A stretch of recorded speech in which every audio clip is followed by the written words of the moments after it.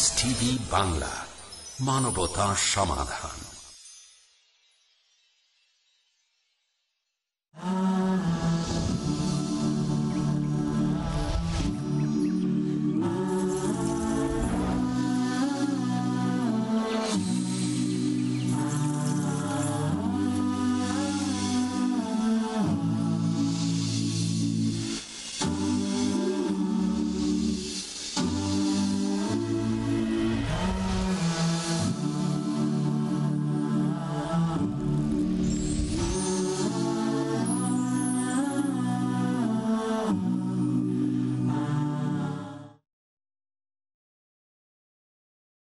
আসসালামু আলাইকুম ওয়া রাহমাতুল্লাহি ওয়া বারাকাতুহু।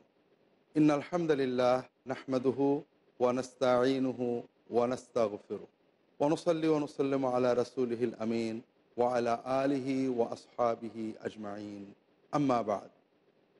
সম্মানিত দর্শক, আপনারা যারা পিস টিভি বাংলার দরসুস সুন্নাহ অনুষ্ঠানটি দেখছেন, সবাইকে আন্তরিক দোয়া ও স্বাগত জানিয়ে শুরু করছি আমাদের আজকের পর্ব। আমরা আলোচনা করছি সুন্নাতের আলোকে আত্মশুদ্ধি। আর এ প্রসঙ্গেই আমরা পর্যালোচনা করছিলাম রাসূলুল্লাহ সাল্লাল্লাহু আলাইহি সাল্লামের জন্য সালাত এবং সালাম পাঠ করা, বলা, এর গুরুত্ব এবং আত্মশুদ্ধির ক্ষেত্রে এর প্রভাব। সম্মানিত দর্শক, আত্মশুদ্ধির জন্য সহজ যে কর্মগুলো রয়েছে, যা আমাদের আল্লাহর নৈকট্যে দেয়, অন্তরকে পরিশুদ্ধ বিশুদ্ধ করে, আল্লাহ এবং তার রাসূল সাল্লাল্লাহু আলাইহি ওয়াসাল্লামের মহব্বতে আমাদের আত্মাকে উজ্জীবিত করে, কিন্তু আমাদের খুব বেশি কষ্ট হয় না। এই ধরনের প্রিয় ইবাদতগুলোর অন্যতম হলো সালাত এবং সালাম। এর ভিতরে রয়েছে অত্যন্ত বড় বরকত, ফজিলত, সওয়াব, কিন্তু এর জন্য বেশি প্রস্তুতি লাগে না।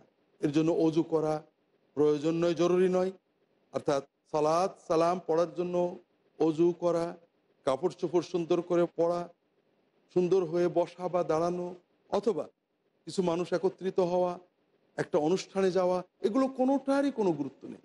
বান্দা অজু অবস্থায় অজু ছাড়া, গোসল অবস্থায় গোসল ছাড়া, ভালো কাপড়ে অথবা সাধারণ কাপড়ে, কর্মরত অবস্থায়, চলা অবস্থায়, যে কোনো অবস্থায় যখন আল্লাহ রসুল সাল্লাল্লাহু আলাইহি সাল্লামের জন্য সালাত পালন করে, সালাম পালন করে, তখন অগণিত সওয়াব বরকত সে পায়। আল্লাহ রসুল সাল্লাল্লাহু আলাইহি সাল্লাম বিভিন্ন হাদিসে আমাদেরকে তা জানিয়েছে। এই বরকত ফজিলতের ভিতরে অনেক দিক রয়েছে। একটা দিক হলো আল্লাহ তাআলা আমাদের গুনাহ মাফ করেন, রহমত দান করেন, মর্যাদা বাড়িয়ে দেন, সওয়াব দিয়ে দেন। এর পাশাপাশি রয়েছে যে আল্লাহর ফেরেশতারা আমাদের জন্য দোয়া করতে থাকে। আরও রয়েছে রাসূলুল্লাহ সাল্লাল্লাহু আলাইহি ওয়াসাল্লামের কাছে আমাদের এই সালাত সালাম পৌঁছে দেওয়া হয়, তিনি এর উত্তর দেন।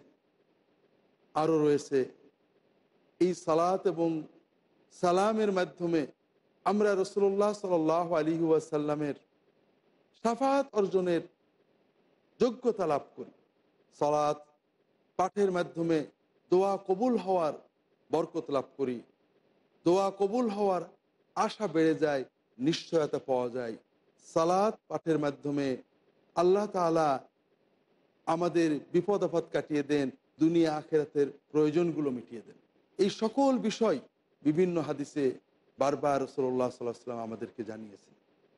এক হাদিসে রাসূলুল্লাহ সাল্লাল্লাহু আলাইহি ওয়াসাল্লাম বলছেন, আবু তালহা রাদিয়াল্লাহু তাআলা আনহু বলছেন, একদিন রাসূলুল্লাহ সাল্লাল্লাহু আলাইহি ওয়াসাল্লামকে খুব হাসি মুখে দেখা গেল। আমরা জিজ্ঞাসা করলাম, ইয়া রাসূলুল্লাহ, আপনাকে আজকে আনন্দিত দেখা যাচ্ছে, কারণটা কি?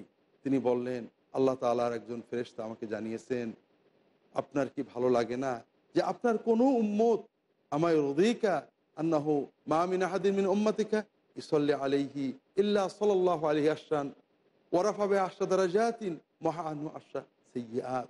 যদি আপনার কোনো উম্মত আপনার উপরে একবার সালাত পড়ে, আল্লাহ তাআলা তার জন্য 10টা রহমত করবেন, 10টা পাপ মোচন করে দেবেন এবং তার 10টি মর্যাদা বাড়িয়ে দেবেন। অন্য হাদিসে আল্লাহ রসুল সাল্লাল্লাহু আলাইহি ওয়াসাল্লাম একই বিষয়ে আরও অনেক নির্দেশনা দিয়েছেন। বিভিন্ন সাহাবী থেকে এই বিষয়টা বিভিন্ন শব্দে বাক্যে বর্ণিত হয়েছে।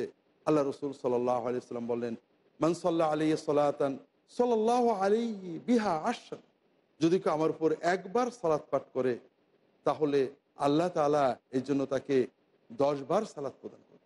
অন্য হাদিস আব্দুল্লাহ ইবনে ওমর রাদিয়াল্লাহু তাআলা আনহু বলছেন, ইজা সামি'তুমুল মুআযযিন ফাকুলু মিসলা মা ইয়াকুল সুম্মা সাল্লু আলাইয়া ফাইন্নাহু মান সাল্লা আলাইয়া সালাতান সাল্লাল্লাহু আলাইহি বিহা আশরান। যখন তোমরা মুআযযিনকে আযান দিতে শুনবে তখন মুআযযিন যা যা বলে তোমরা সেই কথাগুলো বলবে। যখন আযান শেষ হয়ে যাবে তখন তোমরা আমার উপরে সালাত পড়বে। কারণ যদি কেউ আযান শেষে বা যে কোনো সময় যদি কেউ আমার উপরে সালাত পাঠ করে আল্লাহ তাআলা তাকে 10টি রহমত প্রদান করবে। দর্শক, তাহলে রাসূলুল্লাহ সাল্লাল্লাহু আলাইহি ওয়াসাল্লাম আমাদের শেখালেন আযানের পরেও সালাত পড়তে। কারণ আযানের পরে আমরা রাসূলুল্লাহ সাল্লাল্লাহু আলাইহি ওয়াসাল্লামের ওসিলার জন্য, মর্যাদার নৈকট্যের জন্য দোয়া করি এবং আমরা নিজেদের জন্যও দোয়া করব। আযান এবং ইকামতের মধ্যবর্তী সময়ের দোয়া আল্লাহ কবুল করেন। আর এজন্যই আযানের পরে রাসূলুল্লাহ সাল্লাল্লাহু আলাইহি ওয়াসাল্লামের সালাত পড়ব, এরপরে তার জন্য ওসিলার দোয়া করব, নৈকট্যের দোয়া করব, এরপরে আমাদের প্রয়োজনও চাইতে পারি। কারণ আমরা দোয়া প্রসঙ্গে দেখেছি আল্লাহ রসুল সাল্লাল্লাহু আলাইহি ওয়াসাল্লাম বলছেন, আদ-দুআউ বাইনাল আযান ওয়াল ইকামাতি লা ইউরাদ্দু ফাদউ। আযান এবং ইকামতের মধ্যবর্তী সময়ের দোয়া ফেরত যায় না, কাজেই তো সে সময়ে তোমরা দোয়া করো। আর সবচেয়ে আগে তো রাসূলুল্লাহ সাল্লাল্লাহু আলাইহি ওয়াসাল্লামের জন্যই দোয়া করো।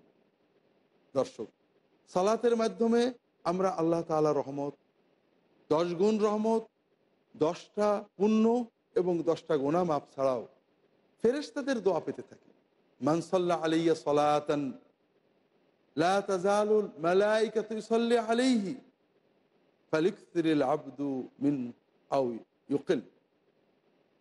যখন কোনো ব্যক্তি আমার উপরে একবার সালাত বলে, রাসূলুল্লাহ সাল্লাল্লাহু আলাইহি ওয়াসাল্লাম বলছেন ফেরেশতারা তার জন্য দোয়া করতেই থাকে। কাজেই তোমরা অল্প করবে না বেশি করবে এটা তোমাদের ব্যাপার। দর্শক, আমরা তো বেশিই করব।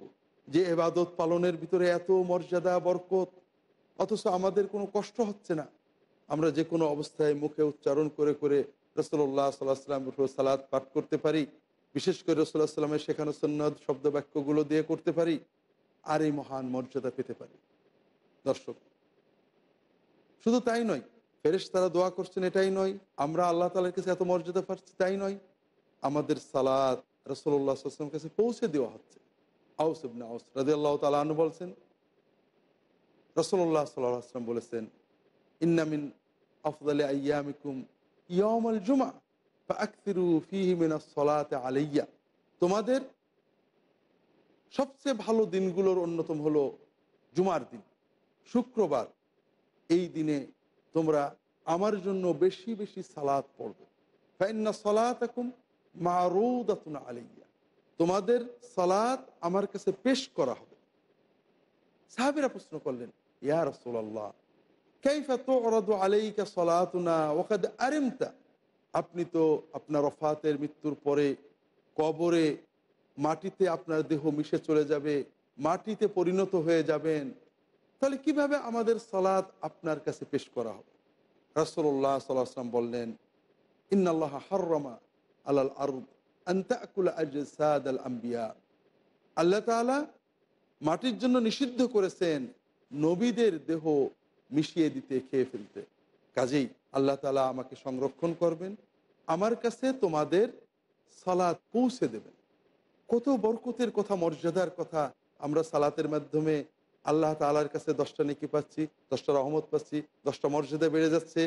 আমাদের জন্য ফেরেশতারা দোয়া করছেন, এর চেয়েও বড় মর্যাদা আমাদের সালাত স্বয়ং রাসূলুল্লাহ সাল্লাল্লাহু আলাইহি ওয়াসাল্লামের কাছে পৌঁছে দেওয়া হচ্ছে। অন্য হাদিসে রাসূলুল্লাহ সাল্লাল্লাহু আলাইহি ওয়াসাল্লাম বলেছেন, হাইতুমা কুনতুম ফাসাল্লু আলাইয়া ফাইন্না সালাতাকুম তাবলুগুনি। তোমরা যেখানেই থাকো আমার উপরে সালাত পড়ো, তোমাদের সালাত আমাদের কাছে পৌঁছে দেওয়া হবে। অন্য হাদিসে রাসূলুল্লাহ সাল্লাল্লাহু আলাইহি ওয়াসাল্লাম বলেছেন, লা তাত্তাখিযু কবরি ঈদান ওয়া লা তাত্তাখিযু বুয়ুতাকুম কুবুরা ওয়া হাইতুমা কুনতুম ফাসাল্লু আলাইয়া ফাইন্না সালাতাকুম তাবলুগুনি।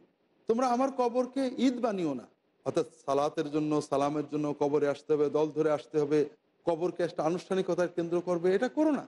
নিয়মিত সময় ধরে চলে আসবে, ঈদের মতো জাঁকজমক বানিয়ে ফেলবে, এরকম কিছু করো না, প্রয়োজন নেই।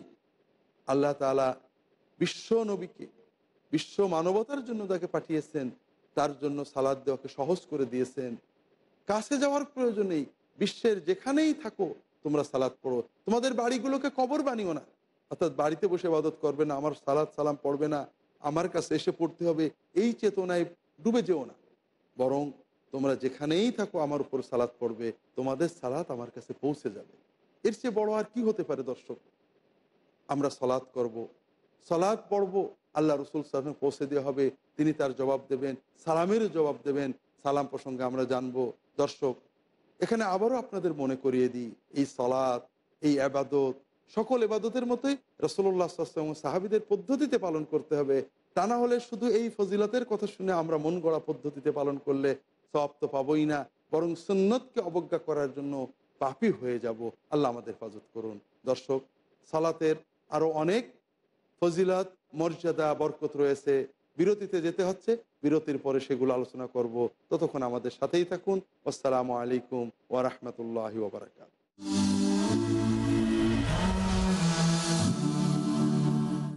শেখ মুসলিহুদ্দিন। কারণ আল্লাহ ওয়াহদাহু লা শারীকা লাহু গ্যারান্টি দিয়েছেন, ইন্না নাহনু নাযালনা যিকর ওয়া ইন্না লাহু কিয়ামত পর্যন্ত আমি এই গ্রন্থকে অবিকৃতই রাখবো, যার কোনো তুলনা নেই। আলিফ লাম মিম যালিকাল কিতাবু লা রাইবা ফীহ, এই গ্রন্থের মধ্যে কোনো সন্দেহ নাই। অক্ষরে অক্ষরে সত্য, প্রথম থেকে শেষ পর্যন্ত এটা সত্য। যা মহান আল্লাহ পাঠিয়েছেন হুদাল লিল মুত্তাকিন, মুত্তাকিদের হেদায়েতের জন্য। যা সব থেকে পবিত্র বই। আল্লাহর এই কালাম তাছাড়া চ্যালেঞ্জ করার মতো পৃথিবীতে কোনো গ্রন্থ নেই। যা মুমিনের জীবনকে আলোকিত করে দেয়। দেখুন বিশুদ্ধ প্রত্যাদেশ, পবিত্র কোরআন, প্রতি সোমবার ও মঙ্গলবার রাত 10:30টায় বা পুনঃ সম্প্রচার সকাল 9টায় বাংলাদেশে পিস টিভি বাংলায়। The students of Islamic International School welcome all of you. Assalamu alaikum wa rahmatullahi wa barakatuh. Al-Malikul Quddus As-Salamul Mu'minul Muhaymin. MUSLIM, I'm so blessed to be with them. MUSLIM, I'm so blessed to be with them. Don't know about you, I know about me. I'm proud cause I'm rolling Islamically. Everywhere I see, even on TV, people talking trash about the way I be. But what they all hate is if we get great, cause we're the only ones with our heads on straight. Don't ever frown in your head looking down. If you read the Quran, you're the best in the town. MUSLIM, I'm so blessed to be with them. MUSLIM, I'm so blessed to be with them. Watch Little Wonders at their best.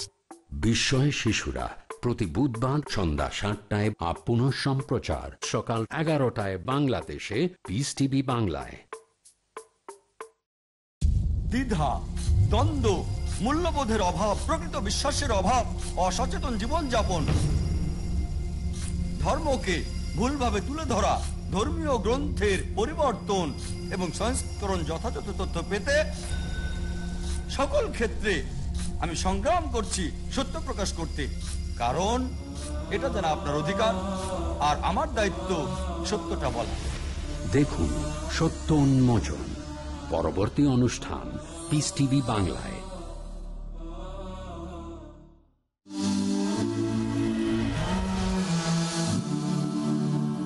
আসসালামু আলাইকুম ওয়া রাহমাতুল্লাহি ওয়া বারাকাতুহু। দর্শক, ফিরে এলাম বিরতির পর। আমরা রাসূলুল্লাহ সাল্লাল্লাহু আলাইহি ওয়াসাল্লামের সালাত পাঠের বরকত, ফজিলত, গুরুত্ব, মর্যাদা আলোচনা করছিলাম। দর্শক, আল্লাহ তাআলা বিশ্ব নবীকে, বিশ্ব মানবতার জন্য তাকে পাঠিয়েছেন, তার জন্য সালাত দেওয়াকে সহজ করে দিয়েছেন।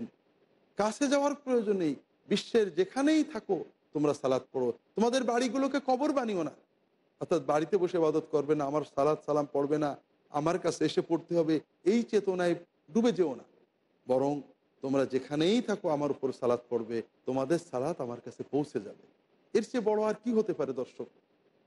আমরা সালাত করব, সালাত পড়ব, আল্লাহ রসুল সাল্লাল্লাহু পৌঁছে দেওয়া হবে, তিনি তার জবাব দেবেন, সালামেরও জবাব দেবেন। সালাম প্রসঙ্গে আমরা জানব। দর্শক, এখানে আবারও আপনাদের মনে করিয়ে দিই, এই সালাত, এই আবাদত সকল ইবাদতের মতোই রাসূলুল্লাহ সাল্লাল্লাহু আলাইহি ওয়াসাল্লাম সাহাবীদের পদ্ধতিতে পালন করতে হবে। তা না হলে শুধু এই ফজিলতের কথা শুনে আমরা মন গড়া পদ্ধতিতে পালন করলে সওয়াব তো পাবই না, বরং সুন্নতকে অবজ্ঞা করার জন্য পাপী হয়ে যাব। আল্লাহ আমাদের হেফাজত করুন। দর্শক, শুধু আখিরাতই নয়, দুনিয়াতেও সালাতের মাধ্যমে আল্লাহ তাআলা আমাদের বিপদগুলো দূর করে দেবেন, আমাদের মনের কষ্ট, দুশ্চিন্তা, উৎকণ্ঠা দূর করে দেবেন, প্রয়োজন মিটিয়ে দেবেন। বিভিন্ন হাদিসে আসছে। কাব ইবনে উজরা রাদিয়াল্লাহু তাআলা আনহু বলছেন, রাসূলুল্লাহ সাল্লাল্লাহু আলাইহি ওয়াসাল্লাম রাতের গভীরে, রাতের 3 ভাগের 1 ভাগ পার হলে বা এইরকম সময়ে উঠে বলতেন, ইয়া আইয়ুহান নাস উযকুরুল্লাহ, হে মানুষেরা আল্লাহ জিকির করো, কিয়ামুল লাইল সালাত আদায় করো, কিয়ামত তো এসে যাবে, কাদ জাআল মাউতু বিমা ফি, মৃত্যু তো এসে গেল, যে কোনো সময় এসে যাবে, সতর্ক হও, এই রাতের গভীরে আল্লাহর জিকির করো, কিয়ামুল লাইল আদায় করো। কাব ইবনে উজরা রাদিয়াল্লাহু তাআলা আনহু বললেন, আমি রাসূলুল্লাহ সাল্লাল্লাহু আলাইহি ওয়াসাল্লামকে বললাম, ইয়া রাসূলুল্লাহ, ইন্নানি উকসিরু মিনাস সালাতি আলাইকা ফাকাম আজালু মিন সালাতি, আমি যখন দোয়া করি আল্লাহ তাআলার কাছে তখন আপনার জন্য অনেক সালাত করি। কাব ইবনে উজরা বলেন, ইয়া রাসূলুল্লাহ, আমি কি পরিমাণ সালাত আমার দোয়ার ভিতরে আপনার জন্য রাখবো? 4 ভাগের 1 ভাগ। আর রবা, ইয়া রাসূলুল্লাহ, 4 ভাগের 1 ভাগ আমি আপনার জন্য সালাত রাখি, বাকিটা অন্যান্য দোয়া বা অন্যান্য জিকির করি। রাসূলুল্লাহ সাল্লাল্লাহু আলাইহি ওয়াসাল্লাম বললেন, ইন শি'তা ফা ইন জিদতা কানা খায়রাল লাকা, তুমি যদি তোমার সামগ্রিক ওজিফা বা দোয়ার ভিতরে 4 ভাগের 1 ভাগ আমার জন্য দোয়া করো, আমার জন্য সালাত পড়ো, এটা ভালো, তুমি যদি ইচ্ছা করো, তবে এর চেয়ে বাড়ালে আরও ভালো হয়।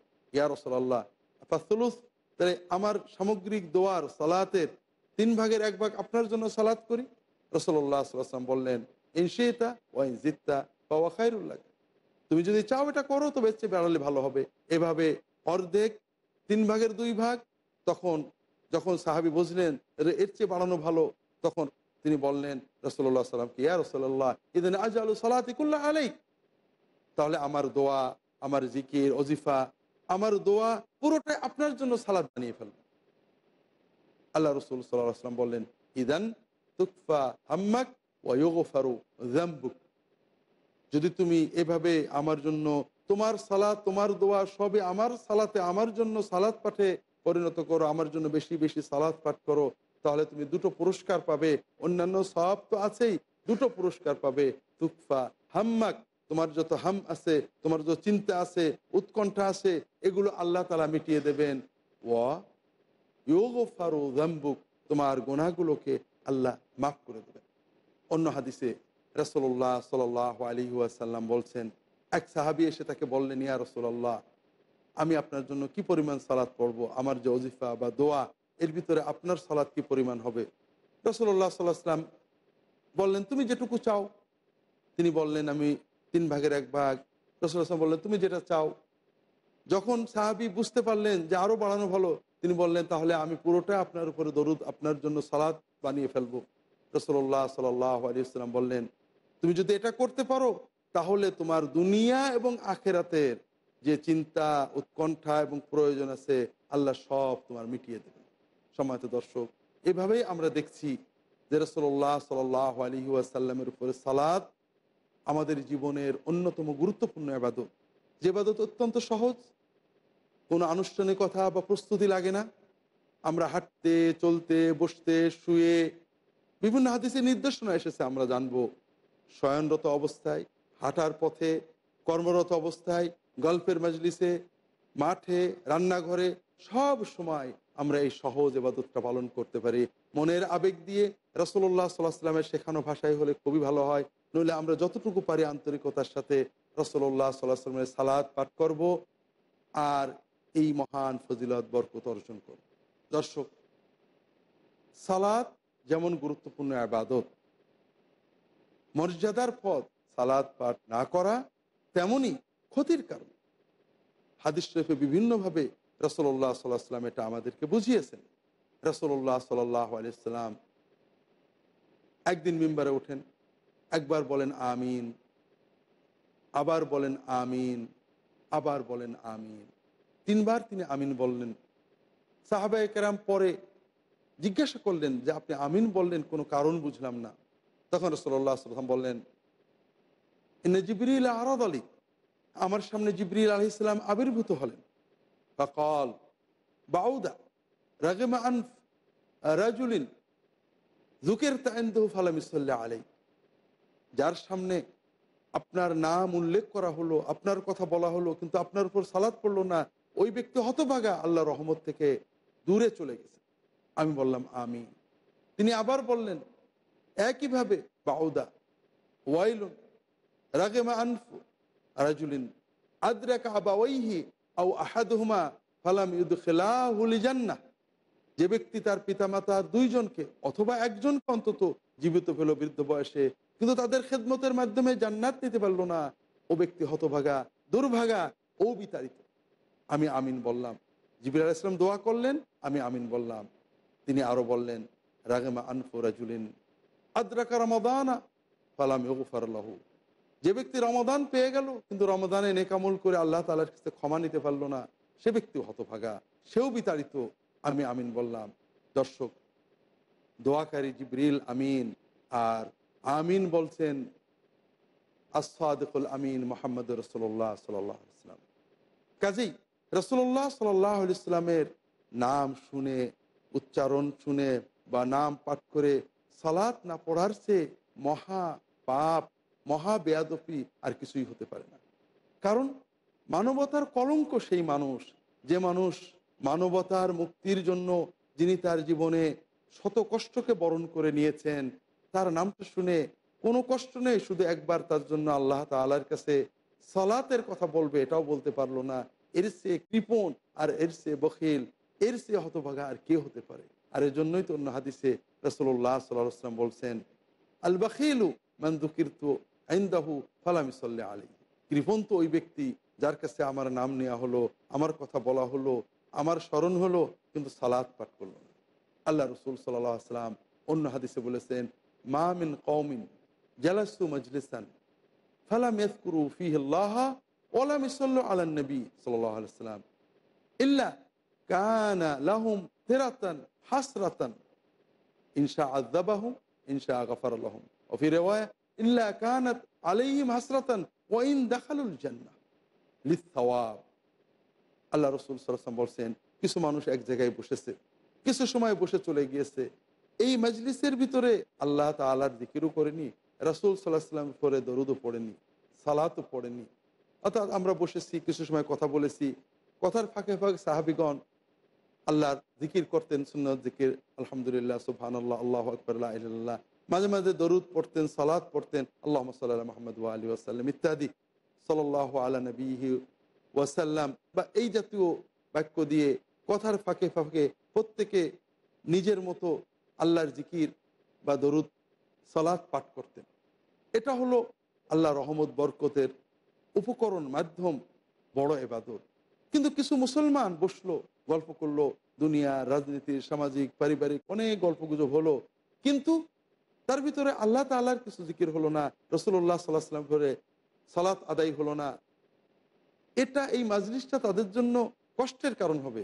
আল্লাহ মাফ করতে পারেন, আল্লাহ শাস্তিও দিতে পারেন।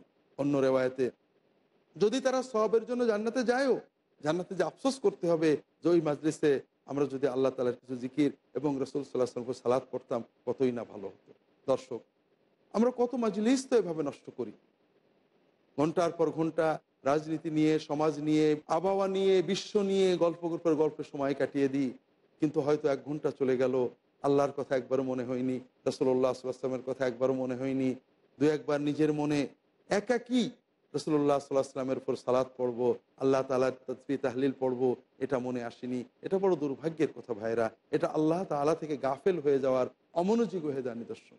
তবে আমাদের মনে রাখতে হবে, এই মজলিসে আল্লাহ তাআলার জিকির, রাসূলুল্লাহ সাল্লাল্লাহু আলাইহি ওয়াসাল্লাম দরুদ পড়া, সালাত পড়া, এটা যদি আমরা মন গড়া পড়ি তাহলে তো হবে না। রাসূলুল্লাহ সাল্লাল্লাহু আলাইহি ওয়াসাল্লাম সাহাবীরা মজলিসে যেভাবে পড়তেন ওইভাবে পড়তে হবে। কথার ফাঁকে ফাঁকে সালাত, কথার ফাঁকে ফাঁকে আল্লাহ তাআলার তাসবিহ তাহলিল দল ধরে সুর করে পড়তে হবে, এটা তারা কখনোই পড়েননি। এটা তাদের সুন্নতের ব্যতিক্রম, এটা আল্লাহ রাসূল সাল্লাল্লাহু আলাইহি ওয়াসাল্লাম সাহাবীগণের সুন্নতে আমরা পাই না। কাজেই যে কোনো মাজলিসে, দিনী মাজলিসে, দুনিয়াবি মাজলিসে, পারিবারিক মাজলিসে, বন্ধুদের মাজলিসে, যে কোনো বৈঠকে, যে কোনো আড্ডায় আমরা কথার ফাঁকে ফাঁকে মুমেন মাঝে মাঝে আল্লাহ তাআলা জিকির করবেন, মাঝে মাঝে রাসূলুল্লাহ সাল্লাল্লাহু আলাইহি ওয়াসাল্লাম দরুদ পড়বেন। এটাই তো মনের চাহিদা। এর মাধ্যমে একদিকে যেমন আমরা আত্মাকে পরিশুদ্ধ করব, এই দুনিয়াবি গল্পের মাধ্যমে আত্মায় ময়লা জমা থেকে আত্মরক্ষা করব, কথার ফাঁকে গুনাহ হওয়ার যে প্রবণতা থাকে, যখনই আল্লাহর জিকির এবং সালাত আসবে গুনাহ থেকে সচেতন হয়ে যাব, আমরা সওয়াব, বরকত, কল্যাণ লাভ করব। সম্মানিত দর্শক, এ ব্যাপারে আরও হাদিস রয়েছে, আমরা এ পর্বে আর আলোচনা করতে পারছি না। আল্লাহ তাআলা তৌফিক দিলে পরবর্তী পর্বে আমরা বিষয়গুলো আলোচনার চেষ্টা করব। আল্লাহ তাআলা ততদিন আমাদের ভালো রাখুন, এ দোয়া করে শেষ করছি। সুবহানাকা আল্লাহুম্মা ওয়া বিহামদিকা আশহাদু আল্লা ইলাহা ইল্লা আনতা আস্তাগফিরুকা ওয়া আতুবু ইলাইক। ওয়াসসালামু আলাইকুম ওয়া রাহমাতুল্লাহি ওয়া বারাকাতুহু।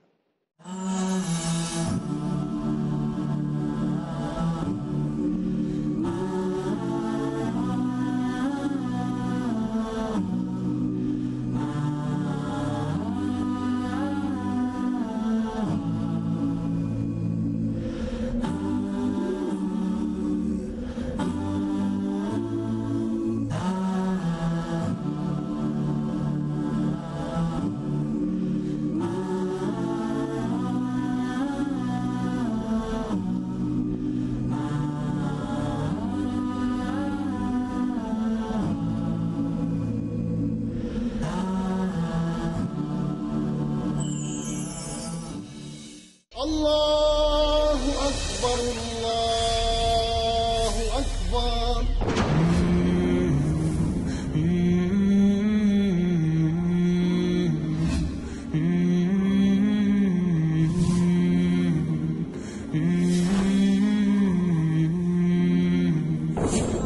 আল্লাহর কালাম কোরআন বুঝতে চান?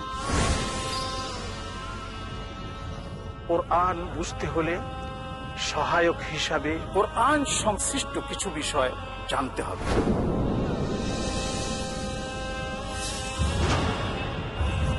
এই বিষয়গুলো আলোচিত হয়েছে উলুমুল কোরআন শিরোনামে। উলুমুল কোরআন সিরিজ শুনতে ও দেখতে আমার উপস্থাপিত প্রোগ্রামে চোখ রাখুন একমাত্র পিস টিভি বাংলায়।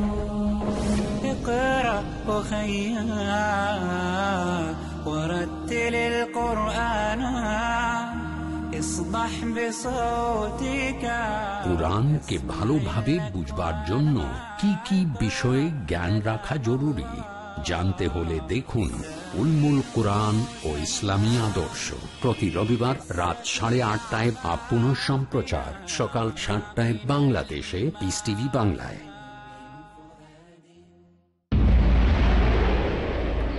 ডক্টর জাকিরের আন্তরিক বার্তা, সবচেয়ে লাভজনক ব্যবসা। আপনি কি জানতে চান কোন ব্যবসা আপনাকে সর্বোচ্চ মুনাফা দিতে পারে? কোরআন এই মূল্যবান তথ্য বলে দিয়েছে। সূরা বাকারা সূরা নম্বর 2 আয়াত নম্বর 261। যারা আল্লাহর রাস্তায় সম্পদ ব্যয় করে তাদের উদাহরণটা হচ্ছে শস্যদানার ন্যায়, যেটি বৃদ্ধি পায় 7 শীষে এবং প্রত্যেক শীষে আছে 100টি দানা। এবং আল্লাহ সুবহানাহু ওয়া তাআলা যাকে ইচ্ছা বৃদ্ধি করে দেন। যদি আপনি আল্লাহর রাস্তায় ব্যয় করেন, আপনি রিটার্ন পাবেন 700 গুণ বেশি। ব্যবসায়িক ভাষায় আপনি তাহলে সেখানে পাবেন 70,000%। আর কোন ব্যবসা আপনাকে এর চেয়ে বেশি মুনাফা দিতে পারবে? আজই বিনিয়োগ করুন আল্লাহ তাআলার রাস্তায়। পিস টিভি বাংলা, মানবতার সমাধান।